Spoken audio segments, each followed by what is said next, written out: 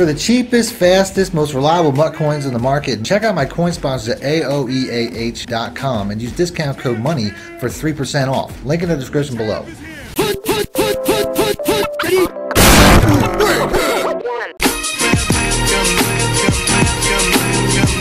Welcome back, Money Team. This is Mad Money Shot. Snippet of the Madden Cheese as always. Got a new offense from a new playbook for you guys today. This is a playbook that I've had a lot of requests for. It's considered one of the more trendier playbooks in Madden 22. It's the Kansas City Chiefs offense. I haven't done a full ebook on it yet or nothing like that, but I'm thinking about possibly doing it because I know there's a lot of really great formations in it. So let me know in the comment section what playbook you guys would like to see me do next. I found an amazing offense in this playbook, which is making me think that maybe I should do some more Chiefs, but I always leave it up to you guys as always. The offense itself is the pistol wing flex close. This formation is only found in the Kansas City Chiefs. It's not in any other playbook in Madden 22, and it's one of the glitchiest formations in the game. Today's video, I'm going to focus on the run plays. You can see by some of the averages, although I don't think that Madden 22 on Next Gen tracks the amount of times that you run a play accurately, because I've definitely run these plays more than it says. But this play here says I average 16.5. This play here I average 8, and I know I've run that more than 14 times. I've probably run that like 100 times. I love that play. This play here I averaged 12.4, and this play here I averaged 10.2. So you can see some of the explosive averages that you can get from these running plays. And that doesn't even include some of the explosive passing plays like the PA flood, which is probably my favorite. You can see I average a whopping 36 yards a play. So I'm going to put these in my audibles like I always do. The RPO alert wide receiver screen's a glitchy play to an extent. I would say it's very similar to the halfback zone weak though as far as how I'm going to use it, but they're both very good plays on their own.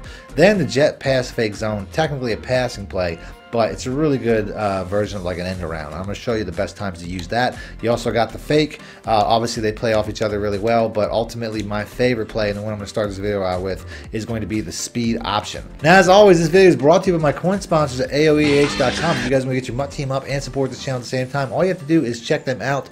Link in the description below, and use discount code MONEY to get 3% off. It's always the cheapest coins on the market. Now, when it comes to running this offense, it's helpful to have a mobile quarterback, but you do not need a mobile quarterback. I run this with Patrick Mahomes. I think he's like a 73 speed quarterback in MUT right now, so you know, clearly you don't need that. I run with the Ravens a lot in these practice modes because I think that I just like using their offense, to be honest with you. But you do not need a mobile quarterback. That's not important at all because it's really all about the pitch. Now you can see I can flip this play with the right stick.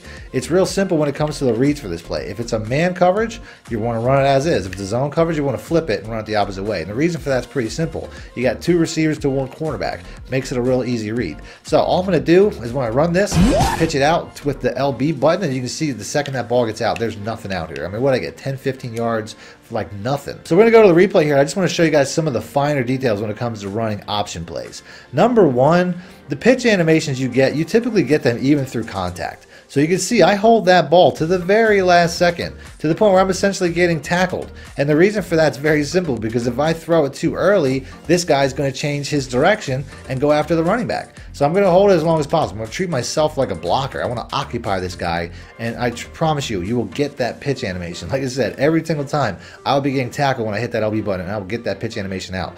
Then, once you get that pitch animation out, look where he is when he catches the ball. There's nothing but space out here. He's 10 yards from the nearest guy. Now here, it looks like we probably have a man coverage because you can see you got kind of a man alignment, 2 cornerbacks over 2 receivers. I can easily run this the opposite way. Once again, that pitch is going to, I mean, it definitely confused Tyrann Mathieu as to where the ball's going. As you can see, I mean, there, I definitely didn't have the same type of clearance, but it didn't matter. As you can see right here, I mean, he comes, the second I see him coming for the quarterback, I get that pitch out, it's game over. He's outside, all I have to do is basically hit the guns and out sprint the defenders. Now you also have the option to motion across a tight end. Say you want to seal that edge a little bit better, you can motion this guy across here and basically seal that edge. But you can see now it also really exposes this man coverage defense. So that's something to keep in mind. If somebody's in a heavy man coverage defense and you want to make that motion, you're basically just going to bring across that extra defender, and now you're in a position to basically get it outside wide again. So there's really, you know, it's the type of chess match you're playing. There, that defender didn't react very well at all, but you can see the pitch still is the play. I mean, the pitch every single time is going to make a very explosive play. We'll go and hopefully we'll get a zone coverage so we can seal that edge with this tight end and have even more success. Right here, like I said, now we have an even bigger blocking advantage based off the fact that we have that zone coverage. And you can see that pitch, I'm always going to get that pitch out. I don't care how bad Lamar's getting blasted, that pitch is going to get out. The second best play is probably going to be the zone weak. Now this play here doesn't necessarily go straight for that lane, but you can see anytime there's like a gap between the defensive end and defensive tackle, this is the perfect opportunity to run this play. You can still do that motion. I still feel like that motion is going to be helpful. It'll help seal this defensive end. It'll give you an extra blocker, but ultimately it's not even, you don't have to use that. As you can see right here, I mean, we basically are just getting an easy path up the middle. This is one of the most consistent runs in this formation for sure. As far as deciding whether to run this pitch play, which to me is the #1 play in this formation, or the zone weak, which is to me like 1A and 1B, you basically just want to look for a gap here. If you have a gap between defensive end and defensive tackle, that's one indicator, but also if the defense is spread wide, you're going to want to go with this play. If they're pinched in tight, you're going to want to try to beat them outside with the pitch. But if they're spread wide like they kind of are here, this is a perfect opportunity to just try to take it inside. As you can see, there's nothing really in here. I mean, this is just, you're going to see a lot of defense like this. I'm running against 4-3s, but you're going to see this a lot more in nickel packages, which is way more common. Here, once again, they're pinched tight. There's no lanes. Real easy read. Just going to pinch this out. Like I said, take that contact, get hit, and get that ball out. You can see Tyrann Mathieu, superstar Tyrann Mathieu is the only thing that saved a touchdown there. But I mean, that's like stealing. I mean, that's super easy, especially against people that are man blitzing crazy like that. Now, when it comes to wanting to run the jet pass fake zone, I would say cover 3 and man coverage are the best plays. Typically, you run. The only time I run this play is when I come out and there's no cornerback outside of the tight ends. I'm very selective when it comes to running this play. But ultimately, cover 3 is a good look. This looks like a cover 3. That cornerback will drop back immediately, giving me an opportunity to turn up the field. As you can see right there, I still get close to 15 yards before Tyrann Mathieu saves the day once again. This is the type of look that I'm talking about right here, where there's no cornerback out here. This is kind of like no man's land. Anytime I see this in a gameplay or whatever game mode I'm playing, I will immediately go to this. If there's no cornerback out here, this is the best look, because I'm going to get it to my 97 speed guy on a full sprint to the edge, basically just try to run around these tacklers and get as much as I can. That's why I averaged the most, I think, on this particular play. Once again, got that look one more time without even thinking. Anytime I see that no cornerback look, we're going right back to this, and we're just going to basically sprint the second we get the ball and try to get wide. And like I said, you can get some explosive plays just as long as you follow that principle. Looks like we're getting a whole bunch of them right now. So we're going to do it one more time. Like I said, maybe we can score. It looks like we're going to have a safety blitz in the opposite direction, which is perfect. And then, like I said, I mean, Brown here is the perfect candidate to run these plays. Let's go and let's put these plays in our audibles as always, which I've already done. The PA Flood is going to be a home run against just about every single defense other than cover 4. And then that's where the Booty Wise Sale is going to come in. Then you also have the spacing, which has got a bunch of good man beaters, and the wide receiver under. These 2 plays I'm going to save for my ebooks and for my Patreon community and my Join Now community tab and stuff like that. Other than that, let's go and let's get right into it. We're going to start off with the PA Flood. And on the defensive side, we're going to start off with cover 2 like we always do. Now, when it comes to cover 2, pretty much every play is going to be the receivers over here. It's going to be either Brown or DuVernay on just about every defense that we go against. I'm pretty much going to make the same adjustments every time too, which is I'm going to put the B route here on a streak. But all we're going to do against cover 2, motion this guy out. I'm going to put the A route on a streak just to give myself an extra option, although you really don't have to do that. But against cover 2, neither one of these routes really gets covered. The B route is going to be wide open right over the middle. As you can see, the safety basically has to split his attention between the 2 receivers as we get a 50-yard bomb. And the B route's going to be open too. So you really have your option. Like I said, it's a super quick play too. I mean, I don't really have to hold the ball too long. I like to cancel my play action, but ultimately you can see Brown's going to be open out here too, although there we got caught. Pressure got in my face a little bit. I threw a little bit early. But you're going to see how both of these routes, especially if you run it from a hash mark like I'm doing, both of these routes are going to be open against cover 2 for an easy one-play touchdown. So let's do that one more time. Like I said, that RB route there is really what makes this guy get open over the middle. I'll go to the replay. Let's go watch this guy right here. He's the mid-read. He drops back on it pretty nice, does a pretty good job of undercutting it, and then you can see immediately his attention is turned to that underneath route. So you're watching this guy. If it's a user, obviously you're watching the user, but you can see the second he slows down for the underneath route, that's when the balls leave my hand. I just wait for his head to turn, and I know that he's not, I mean, number 1, he's behind anyway, but number 2, just bullet pass lead away from the safety on the left, and you're good. The cornerbacks, when it comes to cover 2, do a much better job of following back these routes, but that's not going to matter because ultimately I'm going to have success with this outside route too, as this guy's not going to hang with him. He's going to eventually turn his attention, and I might not get a one-play touchdown there, but you can see I still get a very explosive play. So the X route, or the B route rather, is where the user probably has a better chance of being, but they'll probably cover the short stuff anyway. So you really have the B route, which is probably the most explosive play against cover 2, and then the X route here, which hopefully we get past him this time. There, boom, we get that one play touchdown outside against him as well. As you can see, both of these plays score against what really is the meta defense in my opinion right now, which is cover 2 zone. Now this play has nothing for cover 4 quarters, so we're going to skip that until we get to the next play. But we do have a really good series when it comes to man coverage. So let's go and let's start off with man 0 blitz. Now this play against man, you really don't have to make any adjustments. The B route is a really good check down, by the way. I mean, that's going to beat it just about every single time. So you have that against any man coverage. But we want the one play touchdown. So the X route here is pretty much going to be the play. You're going to see he just, if you have a fast enough receiver, he's just going to run past any cornerback, and it's a very easy drop in the bucket. You basically float it up with the X button. Easy one-play touchdown against man coverage. I find that this play is even better against a coverage like man cover 2, though. This is going to be another scenario where you just put the B route on a streak and motion this guy out. But watch what it does to the cornerback. The cornerback typically comes down in a press look, and this route goes completely around it. So I'm going to cancel that play action, get that ball out right away, and boom, we got a one-play touchdown against cover 2 man, just as long as nobody catches me. So you can see how glitchy this route is against things like this. Cover 2 man is typically like a press alignment. That's why when you motion this guy out, he comes down into the point where he's going to press. And then he just gets beat because he can't get his hands on this route. So the second he gets beat around like that, I'm pretty much throwing the ball right away. I mean, that's really all I'm reading here, is does he beat that press, which he will pretty much every single time, and then it's just about speed at that point. So he's already past him, so all I have to do is just basically bullet and pass it away from the safety, which typically is reacting to the streaking receiver in the middle anyway. So a really good cover 2 play. Like I said, once you make this motion, you see that cornerback drop. If the cornerback doesn't drop, it won't work. If he plays, the defender plays it back or something like that, it's going to be a little bit of a different story. But you can see, at the very least, we have a very explosive play against cover 2 man. The B route can have success as well if you have a fast enough receiver and you have a good enough matchup.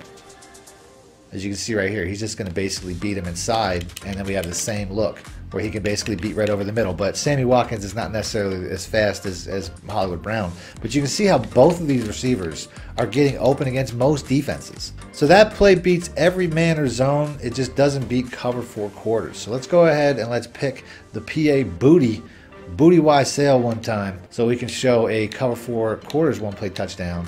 And then we'll pick that on defense. This play does a lot more than that, but we're just going to basically run it as is, and you're going to see how this B route here just basically does all the work for you. No adjustments. Once again, a no adjustments cover 4 one-play touchdown from anywhere on the field. Now you can dress this up and make it even easier. If you put the X route on a streak and then put the RB route on a comeback, it makes it even better because the safety gets really confused on who his assignment is, and then you can see he's open by even more. So there's ways to dress this up, but it's a no adjustments one-play touchdown. So for people that aren't very good with adjustments, that's probably the easiest way to go. There's a lot of different things that the booty-wise sale can do, but we're focusing on one-play touchdowns today. So in the full breakdown video, I'll probably have more information on the things you can do.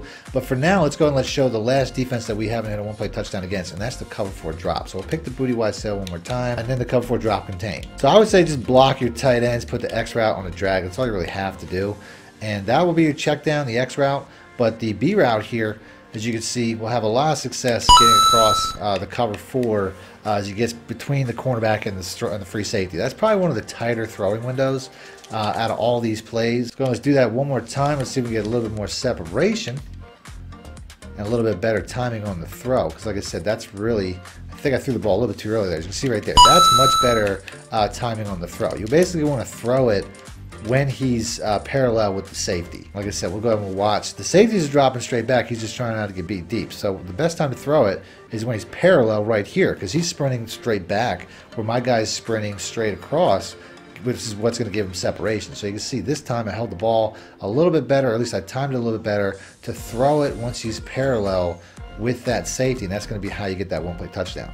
Now against random defenses, there's a lot of different things you can do. We're just going to go over and pick a random nickel. Basically the RB route, I mean, you can have a lot of success by putting the RB route on either, I mean, you have to have a fast tight end, but if you put the RB route on an out route or a streak a lot of times, the A route will get open against a lot of different things. I mean, this looks like a man coverage, which you can see the A route is getting out over the top of it, and we get a very big play. Like I said, the faster the tight end, the better. If we get a cover 2, this will have success against that.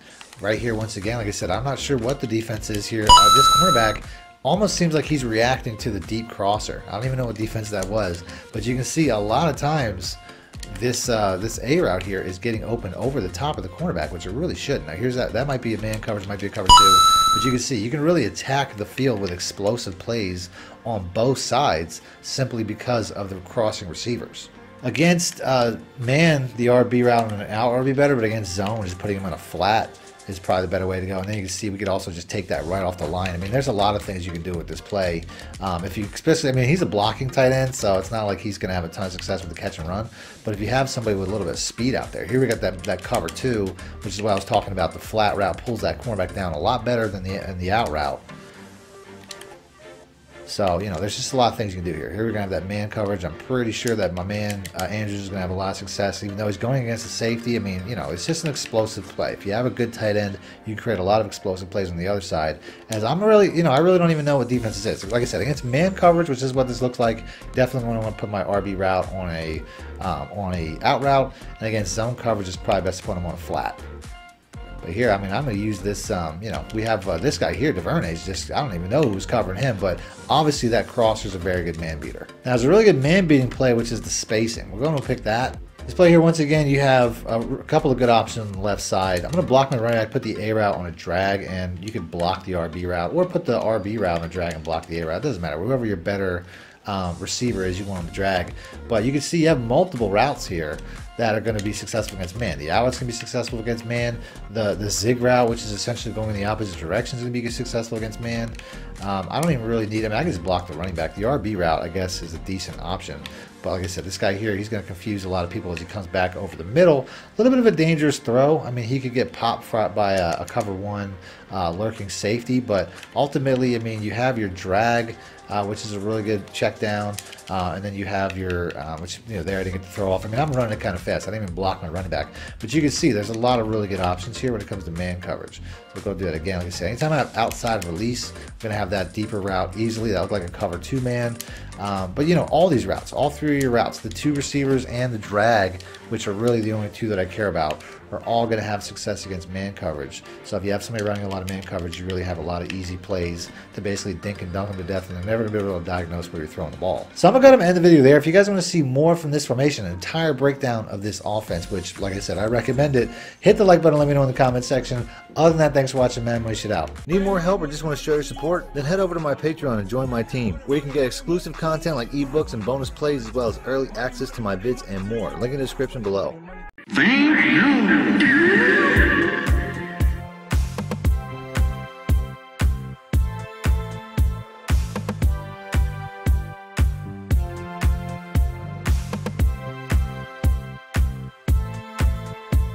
Thank you.